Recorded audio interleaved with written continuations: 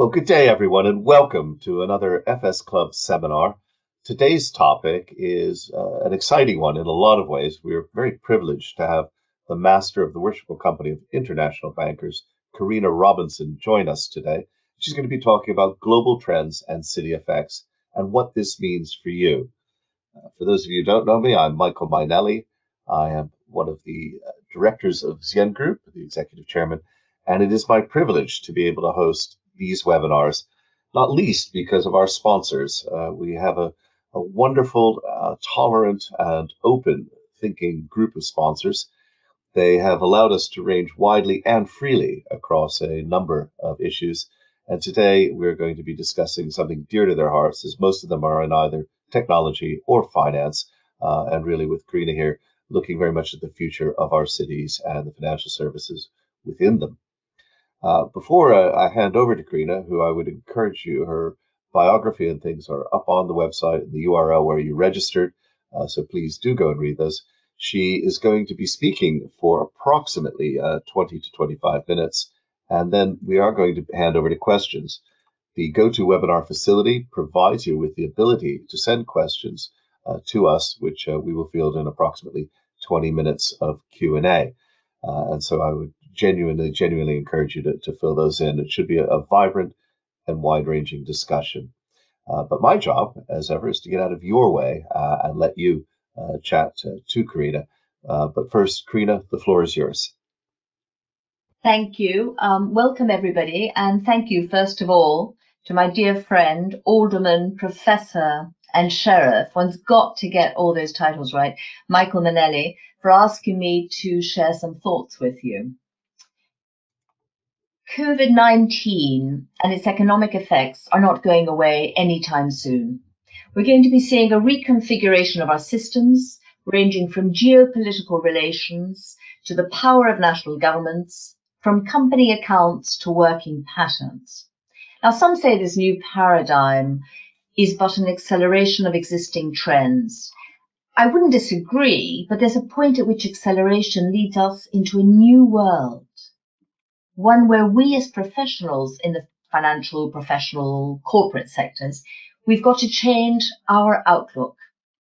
One where the responsibilities of boards of directors, they broaden out into the wider world. And that is what I'm going to focus on today, how business has broadened out into the wider world. And for simplicity's sake, what I've done is to divide the speech into three: the risk or the risk committee, if you think of that for a company, nomination and remuneration committees, and the audit committee. And wait, well, risk is risk, nomination and remuneration is actually people. It's about people risk. And the audit committee is about numbers. And what I'm saying about each of these three areas, it applies equally to executives and entrepreneurs, and naturally to the main boards. Now, let's deal with risk first.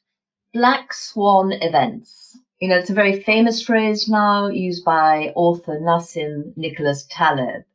And, you know, it is about the totally unexpected event. And arguably, you know, this pandemic is not a totally unexpected event. Didn't Bill Gates publicly talk about how unprepared governments were for a pandemic a few years ago? We've all seen that video, which has gone viral now.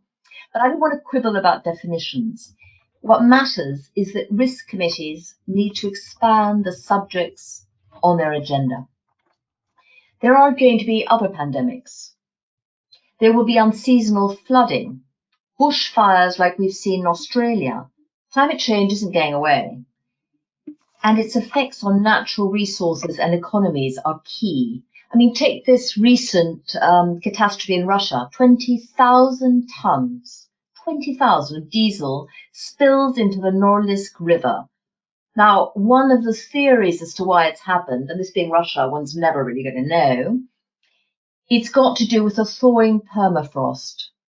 And I think, you know, we've got to focus on what will be the side effects of climate change. Now, geopolitically, we're in a world of increasing nationalism and maverick leaders, where the web of US-led post-war institutions are no longer fully functional. So where do you have the dialogue, the negotiating between enemies? Very difficult to see. There is no specific platform. Now, I'm going to mention only 3 countries.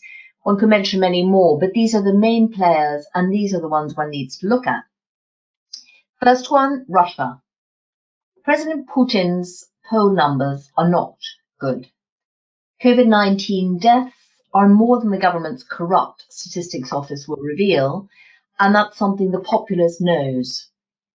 The oil-dependent Russian economy has been battered by record low oil prices and the failure to diversify. Putin is going to need a distraction of some sort this year or in 2021. Another, a little invasion? Cutting off electricity supplies in some corner of the West? Maybe bringing down the internet in a port area? I'm referring to something that happened in the port of Rotterdam. It's been done before. And the wonderful thing with the web these days is with these attacks, nobody can be utterly sure who is actually doing them. So it's not an act of war. It's what an interesting author has called liminal. So we can suspect it's Russia or someone else, but we will not know. And therefore, it's not an act of war. So that's Russia and its problems. China. Well, China is a whole different webinar. In fact, it's many. But I just want to say one thing.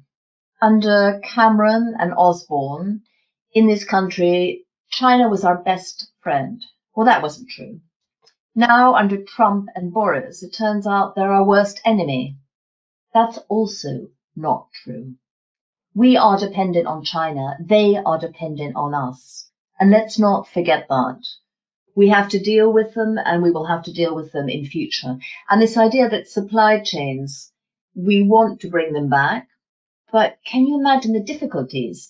Starting up a manufacturing plant somewhere in the UK, how long is that going to take? Where do you find the people? What about the costs? The idea of the new localism and make our supply chain smaller, shorter, it's a great idea, but it's going to be more difficult than we think. So Russia, China, and one hates to say this, but, another risk is the US. Trump is very embattled. Winning that election in November doesn't look at all easy. Creating more division inside the US, the enemy within, that's not enough. Obviously, that's what he's doing now with, walking to a church and having the police fire tear gas on peaceful protesters. Things like that play very well to part of his audience. But the enemy within might not win in that election. So I would expect some new narrative, some action around what he would call the enemy without. New tariffs, new trade war. I can't tell you what it will be, but there will be something. Rising inequality. We've dealt with the countries that are part of risk, but rising inequality is one of the biggest risks we're facing. Pope Francis, in his Urbis and Orbis Easter homily, he spoke about a dignified life. We are going to have millions and millions and millions of unemployed. Whether the US unemployment rate is 13% or it's higher, there's been a bit of controversy about that, but who really cares at this point? It's bound to head up vertically, as will our numbers and those of other countries. When things like, the furlough regime in this country or similar regimes in other countries where the government has been supporting employees, when those go, companies aren't going to step in. How can they? They don't have the revenues. So we also have to take into account that it's not as though our economies were starting from a position of strength. There is this idea that, we had full employment in much of the West. Well, I don't think 0-hour contracts, no ability to save, no margin for error, that's not really full employment. We left too many people behind with globalization and automation. Reincorporating them into working society is a challenge. And if the corporate sector is not part of the problem, it's not part of the solution. Sorry, it will be seen as part of the problem if it doesn't step up. I think this is the new world we're living in. President Macron of France, He spoke about the need to transform our capitalist societies due to their environmental and social inequality failures. We're talking about President Macron, ex-Rothschild banker, centre-right. You know, there's a lot of change going on, and one's got to be very aware of it on that risk committee or in general. I'm not going to talk about the universal basic income, but it is something that used to be seen as very, very left-wing, the idea of handing out money. But, you know, the reality is it's now a mainstream discussion. How it might be applied without just throwing money away for no purpose is something that we're going to need to discuss, because the idea of retraining and reskilling people, professionals can retrain and reskill. A lot of manual workers cannot do that, and it's become obvious that they can't. And they have got to be productive members of society, both for society's stability and for their own mental health. Government. Government is going to be big, very big. It's back. After the financial crisis, the pendulum of power for financial services and banks, it swung back towards government and the regulators. Even more so now. Governments are in the ascendant at the expense of the private sector. To keep businesses like airlines going, they're going to be forced to turn the money they've lent to those companies into equity stakes. Because the truth is, a loan, even if at 2%, cannot be paid if you have no revenues coming, if you're at a loss. So government, even though it doesn't ideologically want to be a shareholder, they won't be able to sell those shareholdings anytime soon. They will influence how companies are run, how they will interact with their suppliers, how they will deal with their financials. The truth is, government is, dare I say it, I would say to any young person now going out into the working world, go and work for government. You'll make some great contacts, spend 4 or 5 years there, a very exciting place to be, all sorts of new schemes, and then come to the private sector and you'll be worth a lot more. Now, we've dealt with countries, inequality, government. The biggest risk and opportunity is quantum computing, but again, that's a totally separate webinar, and I'm definitely not the right person to do that. Let's move on. The nomination and remuneration committees. People, that's what we're talking about here. People, people, people. How do you, as businesses, attract the most talented people? I'm speaking mainly to a city audience, and I can point out that we have a problem, and you're probably aware of it. And this is relevant for financial and professional services in other OECD countries. The city was where the best and the brightest in my generation headed. There was just no question about it. Now, the best and the brightest head to Google. Startups, they head NGOs, or they set up on their own. Former City Minister Mark Hoban, he chaired the Financial Services Skills Task Force, and he found that there's a huge crisis of skills and talent in the sector. There are issues with purpose, issues with culture, and not enough continuous education once you have a job and are in it, so that you are being retrained the whole time. So attracting the best and the brightest is one problem, but the unemployed are also your problem. The deprived are your problem. Racism is your problem. There's no longer separation between politics and business. And if there's one thing I'd ask that you take away from this speech today, it is that phrase. There's no longer a separation between politics and business. In the words of Martin Luther King, in the end, we will remember not the words of our enemies, but the silence of our friends. From Larry Fink of BlackRock to UK CEOs, a number of companies have spoken out on the back of the Black Lives Matter movement. Some have announced special schemes, others have said they're looking anew at their recruitment. Those that haven't spoken out are probably making a mistake. We live in a world now where silence is not really enough. Take a look at the demonstrators and those who've spoken up on social media. They're all colours, including lots of whites. And if you think about it, a larger proportion of all companies' workforces are now made up of millennials and Generation Z. And they care. They care about the world.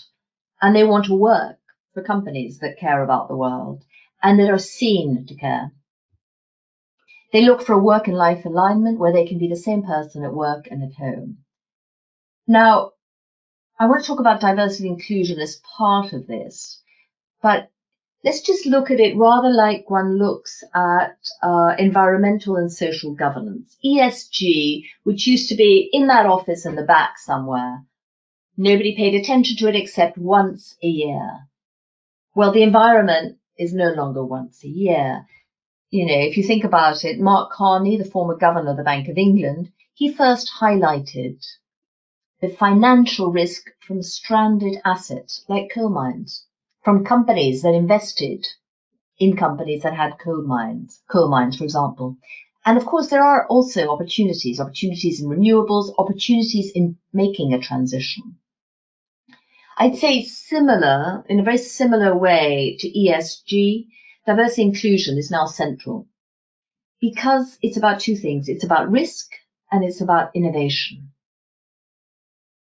Risk and innovation are going to get us out of this coronavirus crisis.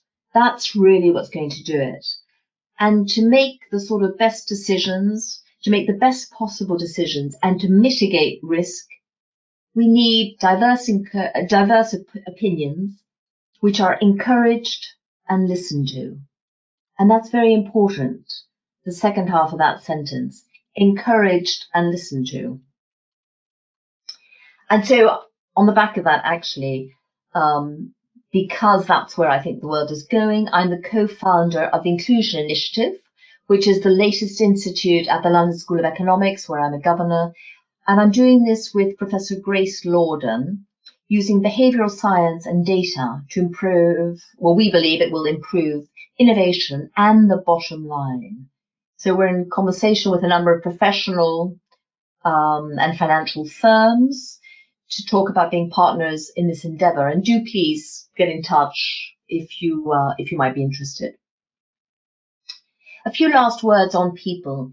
Communication and collaboration are key skill sets. Empathetic leadership and the ability to understand what is driving your many different stakeholders is something that no leader can do without. I was recently talking to Antonio Simoes. Antonio is the new CEO for Europe at Santander, and he was the head of global private banking at HSBC till recently. And he talks about, his leadership has always been very empathetic, and everybody has always said, that's your Portuguese blood. And he said, and people sort of teased him a bit about it. And in this crisis, it's made his team work together much better because they know more about each other. They've been more open about their emotions, their feelings. This may not sit comfortably with many of us, but it is the new way of leading. Build back better is a phrase I presume you've heard. Build back better. Lots of great alliteration there. I think understanding the impulse behind it, the desire to change the world, and that's going to affect the future of companies. So we've talked about people, although everything really is about people. But now let's talk about the audit committee, which is numbers, really, numbers. Resilience. Now, resilience, in the financial crisis, the banks were bailed out by the governments. Each bank, the banks in each country. The regulators then forced them to increase their capital, and the regulators have been working on changing their culture. That's why we're not facing a financial sector crisis yet, even though, our economy has been turned upside down. But companies have been run in an efficient way. So you cut costs the minimum, carry as little capital as possible, get that return on equity up. That model, I think, is finished, and it comes back to the notion of risk, the big black swan events we face now. So there are two reasons, I'd say, for why that model is finished. So one is, the black swan. We need more cash. Companies need more cash. They can't run on last minute. They've got to have cash or cash equivalent. They need more capital sitting there. The amplitude of events is the reason for that. The second reason that model is finished is that this idea that you can cut costs to the minimum by treating employees as contractors or outsourcing to India and then focusing excessively on shareholders. This model was already discredited, and now it turns out it's a very risky one. One bank CEO I was talking to, she mentioned that a lot of her outsourced work in India, the outsourced functions in India, was a major problem because the employees could not work from home. They didn't have the internet access. They didn't have the capacity in terms of the family. All of a sudden, and of course, the truth of the matter is, and this is what's going to happen more and more, automation is going to take over. Government and regulators will be much more involved in the private sector than they were before. We've talked about that. And what they're going to do is they are going to ask for different things. For example, and we don't even have this from the government, this is from the private sector. The new stewardship code, for instance, it calls for more high quality integrated reporting. And that is going to be absolutely the most relevant thing for listed companies and for a number of non-listed ones. Now, costs still need to be cut, and automation, as I mentioned, will be there, robotics, AI.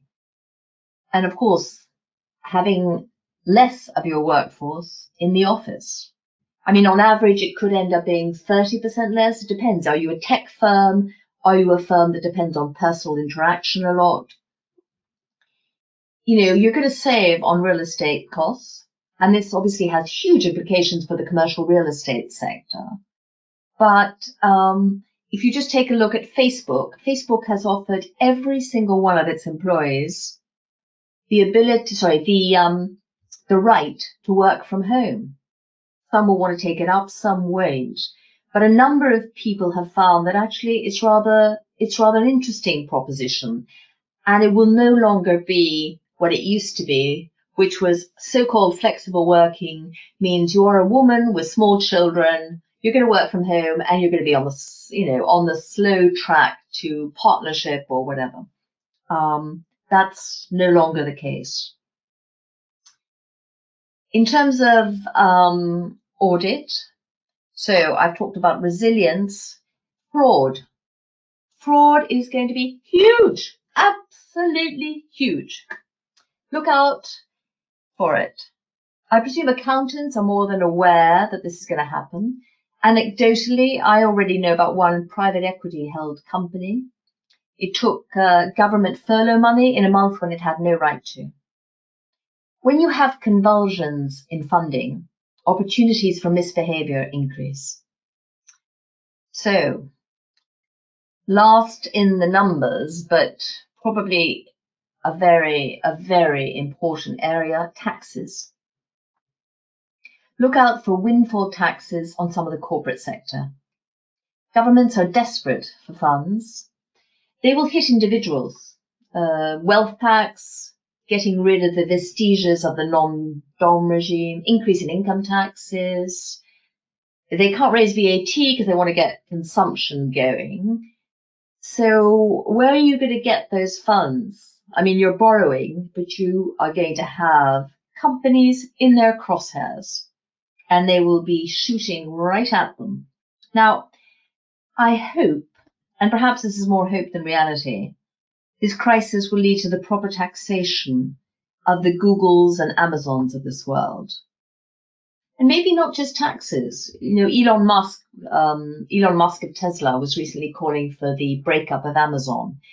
You're ending up with, we have these huge monopolies and they have great lobbying and they don't get broken up. But if nothing else, one of the things I've been thinking about is the sort of need for higher taxes. Partly we've seen it from coronavirus, but it could be the biggest push comes from the employees of Facebook, of Twitter. It's far-fetched as a theory, but if you remember in 2018, for instance, 20,000 of Google's employees walked out in protest of their company's handling of sexual harassment. That is an incredible number, and it comes back to the idea of people who care and people who want to change their companies. Most of us, of our generation, you just took what came and you didn't try. And if you're going to try and change the world, you did that outside the office. I think it's happening now inside the office. Let me conclude now. And I'm going to give you a little story, a little anecdote. In 2015, a client for the Robinson Hambro CEO advisory services, he was the executive chairman of a bank, and he asked me to give a talk to his global advisory board. My theme in 2015 was that globalization had peaked. Very prescient, if I may say so, because this was before Trump and Brexit. In case you think I have a crystal ball, can I also tell you that I also predicted President Putin of Russia was on the way out? In fact, he's going to stay there forever. You can't win them all. But the point of this story perhaps is that we can't predict the future. But executives and non-executives, they can consider trends and responsibilities within boards, within the risk committee, the nominations and remuneration committees, and the audit committee, and act accordingly. May I now thank you all for listening. And now the fun bit for me, of course, is your comments and questions. Well, that was fantastic. Thank you so much, Karina. It is a real delight to hear such an erudite talk, not least from a fellow LSE person. It's a real privilege to hear all of that. You've raised a number of interesting questions from the audience, and so I'll just get cracking if I can.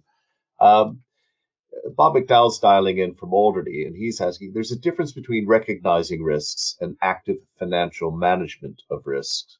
Do financial institutions have to increase their budgets further for risk management in future? Your thoughts on that? Absolutely right, Bob. I presume what your question is really, it's rhetorical. You think they should, and I think they should. I think we need to set aside more funds for the unexpected. Imagine, if you were running a company now and you had actually been more risk aware and you had put more importance on risk, you would have more funds to deal with what's happening at this very moment. And I think that's the way the whole future is going. Now, it's very difficult because so many of these risks, you cannot compute them exactly, especially the ones I've been talking about, So I'm not sure. It relies on a change in the culture of a company. And it relies on people like you saying that this is what we need to do. Ian Harris is writing in, fascinating talk. I find it hard to reconcile the people power point you made, for example, the 20,000 Facebook workers leaving voluntarily, and the large rise in unemployment figures, which isn't going to go away soon. Traditionally, high unemployment has previously always put the biggest boot on the boss's feet. How do you reconcile those two thoughts? The people who are unemployed are not the professionals. The people who are unemployed are generally those who don't have the ability to retrain, to have other skills, to be entrepreneurial. We're living in a world now. Firstly, I do think the boot has been very much on the boss's side. And I think we've, and I I am, I am a boss in that sense. I think we made a few mistakes. We made a few mistakes about globalization and how, all these people who worked in factories were going to be retrained. And the government did some great stuff there. But the incentives and the ability to move, because it's also about moving from different regions, people power is within, I think it's within, and generally, if you look at things like the Facebook employees, the Google employees, these are university graduates, and they have a great sense of their own. I think firstly, they need less money, a lot of them. The importance of money has decreased, even though, they don't have anything, these new generations anyway. They don't have enough money to put a payment, down payment on a house, whatever. But they've also, because of that, they put less emphasis on it.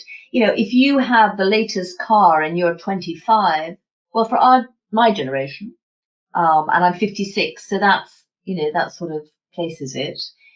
Having the latest car at 25 was so cool. Now you have the latest car. No, it's not. Sorry. But you've helped launch an app that has brought water to 200,000 villages in some area of the world where they didn't have clean water. You are a hero. So the world is very different. But I think that people power is so far not from the unemployed. But will it be? Demonstrations, I can see a lot of demonstrations happening, and they're from people who won't have any power. I think as well, you raised a good point about the guaranteed minimum income or universal basic income. In fact, I think in our warm up, you mentioned or pointed out that was one of my favorite authors, Kurt Vonnegut, wrote about that in, was it 52, in that great book, Player Piano. In fact, I gave a lecture on this about 15 years ago. And at the time, all of this seemed wild and crazy. But of course, this would also change the balance of power amongst the unemployed as well. And of course, make them potentially more amenable to what the government is trying to promote. So interesting points there.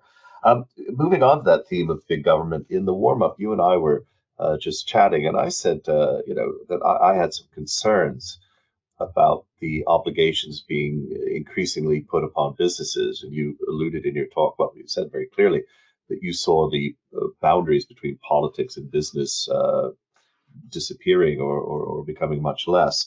And my problem is you're trying to run a business and everybody wants you to be aware of everything all around the world. You're supposed to be aware of everything to do with human rights, social issues, where your coffee beans are grown, where your tuna comes from, where the child labor is. And these things are not being fed through the economic system. And I'm sort of curious if you have a comment on that, because to me, in an ideal world, and we don't live that, but in an ideal world, I wouldn't have to make these decisions because they'd be embedded in the economic decisions I make. In other words, badly farmed tuna would, or sorry, not badly fished tuna would just cost me more, and I wouldn't buy it, and therefore it would go out of business. Are we asking too much of business? We have a job to do. You're absolutely right, Michael, in that we are asking too much of business. We absolutely are. And you cannot be on top of everything. You miss one social media post that you're meant to make about one issue, and next thing you know, your employees are on strike, or on social media you've been attacked to the point where you've got to step down. I mean, I do believe that companies have given up believing in different stakeholders. And I'm not saying all companies, but I'm saying there was this idea that business should stick to business. And that's something that actually isn't true. But having to be responsible for everything, in your canteen, where does the food come from? It's all good. It's all too much, but that's the way the world is going. And maybe there will be a way of, I don't know how one can deal with it, except by being much more aware and just realizing that this is a major risk. And that's also why I think boards, the risk committee, I would say is the most interesting committee to be on at the moment. Most overwhelming, but definitely the most intellectually interesting. Yeah, I must say, I wonder myself that arguably the thing to do is competition means that I might thrive if I throw off all the baggage, but the worst place to be is to kind of take on only half the baggage. Uh, anyway, Hugh Purser continues sort of on this theme. Companies can take a decision to increase their cash levels to prepare for future shocks, but they will need the support of their shareholders to do so. Uh, is there a limit, therefore, to how far companies can go it alone? It's a very good point, Hugh, because you need your shareholders to buy into the story.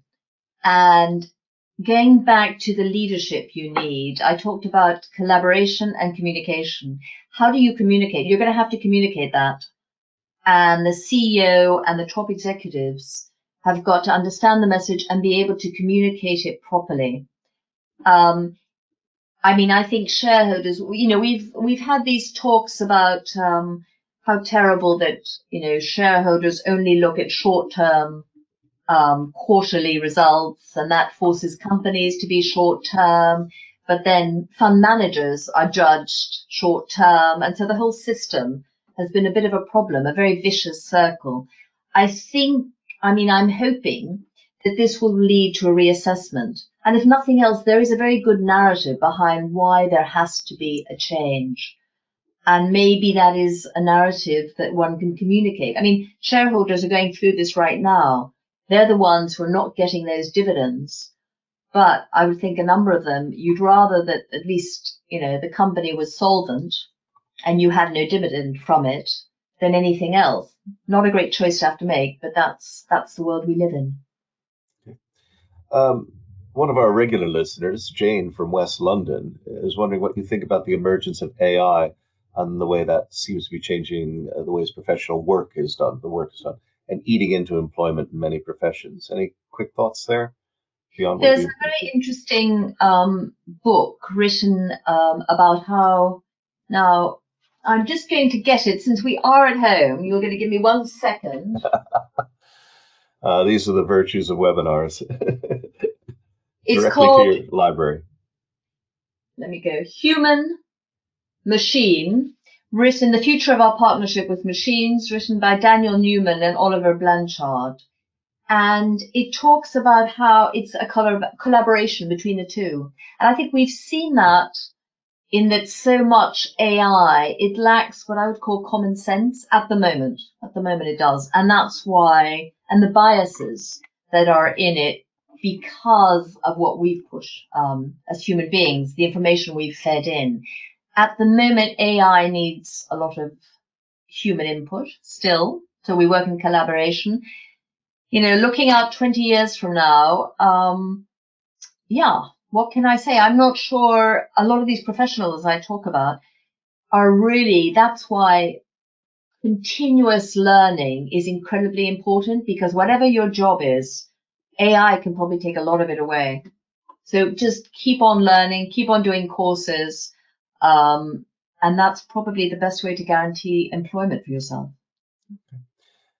In the time available, which is only about 3 or 4 minutes, I'm going to pick up three final kind of questions, all very much along the theme of how you see this future relationship between business and government working.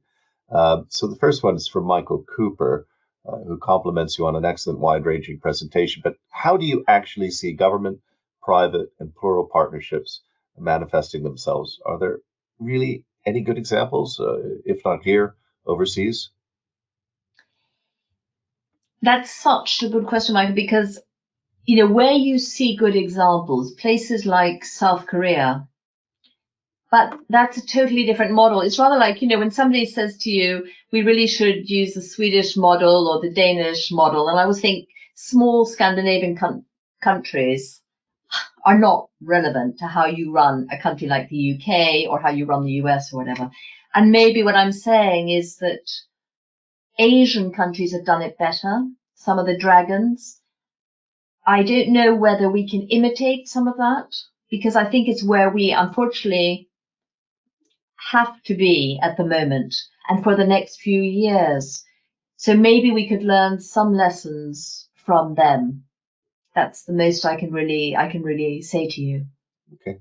Well, turning to your constituency, bankers and other financial institutions, What would be your comment on financial institutions that think they might want to retrench to specialization and segmentation as a way to manage the risks more effectively, sort of almost bowing out, I guess, is the idea here, from this wide range of issues that a universal bank or the old, what was it,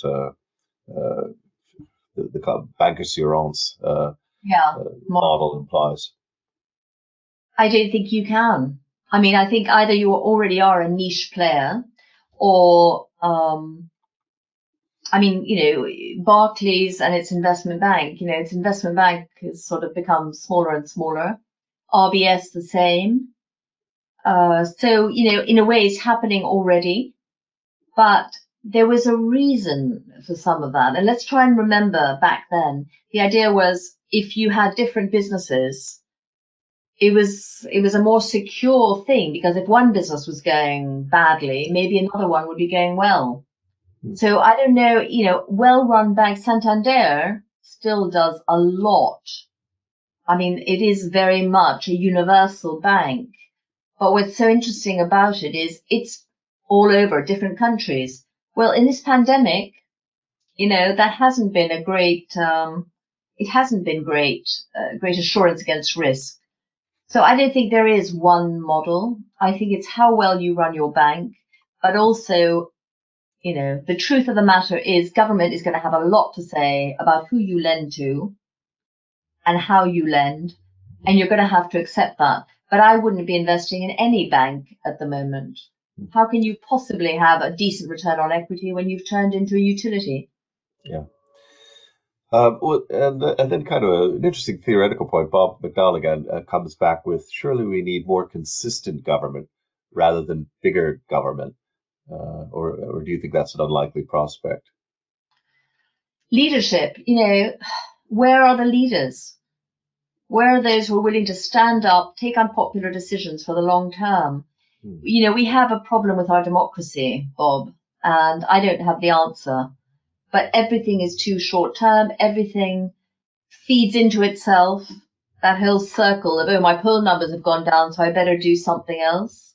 And that's why part of our risk is there. If you could have the sort of Singaporean or Danish government where they do try and think long term, but there's a different mentality there. We live in the world we live in, and maybe new leaders will come up, but at the moment I don't think we've got any of them. Except actually, interesting, some of the female leaders seem to have done rather better in the coronavirus than the male ones. Very true. And just a final kind of, I'll toss you something, and maybe you can use this to make a closing comment. Um, a lot of what you talked about were what I might call ignored knowns. And at the moment, it's very trendy to say, well, because of coronavirus, which was an ignored known, we've got this other largely ignored known, climate change.